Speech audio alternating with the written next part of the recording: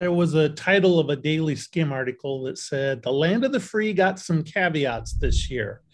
And the point of the article is that in the US, we have very little paid leave. They think we should have 18 weeks for birth, adoption, Yeah. so forth and so on. What about this idea that you can't be free unless somebody gives you these benefits?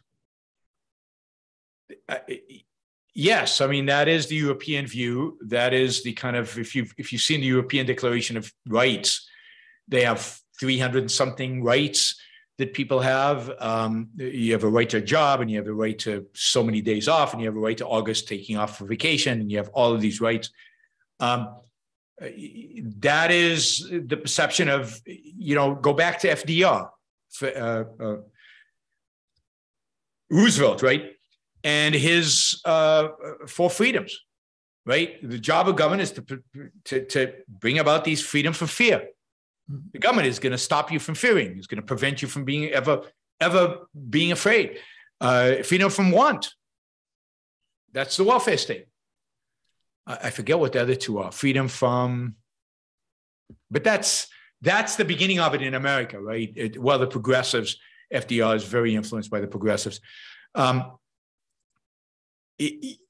left is very, very good at taking words and shifting their meaning. And they did that with liberal, they've done it with freedom, they've done it with justice. They do it with almost every concept we have. Freedom used to be understood as the absence of coercion, as the living in a world in which one could make one's own decisions and be guided by one's own mind in pursuit of one's own values. But that is a revolution. That understanding of freedom is part of the revolution, and it's not going to. It goes back to altruism. It goes back to everything we've been talking about forever. It's the whole package of the philosophy. It's not going to be. People are not going to get freedom without all of that. If you read Biden's fact sheet on some of the new taxes, it says he's a capitalist. Yep. Oh yeah. Elizabeth Warren has said she's a capitalist. So even capitalism is not our term. And these leftists I debate claim they're capitalists. And its words have lost all meaning to these people. And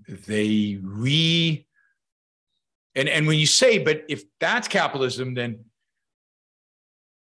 everything's everything's capitalism. And they go, yeah, well, yeah, capitalism is pretty much everywhere. They have no problem with contradictions. This is what they've been taught. They have no problem with contradictions. They have no problem with everything being gray, that everything being undefined, unspecified, blurry. They're fine with all of that. That's the generation we've got today. Thank you. Great. Thanks, Daniel. Thank you for listening or watching the Yaron Brook Show.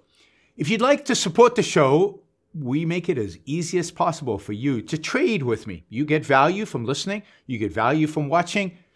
Show your appreciation. You can do that by going to yaronbrookshow.com/support, by going to Patreon, Subscribestar, Locals, and just making a appropriate contribution on any one of those channels. Also, if you'd like to see the Yaron Brook Show grow, please consider sharing our content and, of course, subscribe. Press that little bell button right down there on YouTube so that you get an announcement when we go live. And for those of you who are already subscribers and those of you who are already supporters of the show, thank you.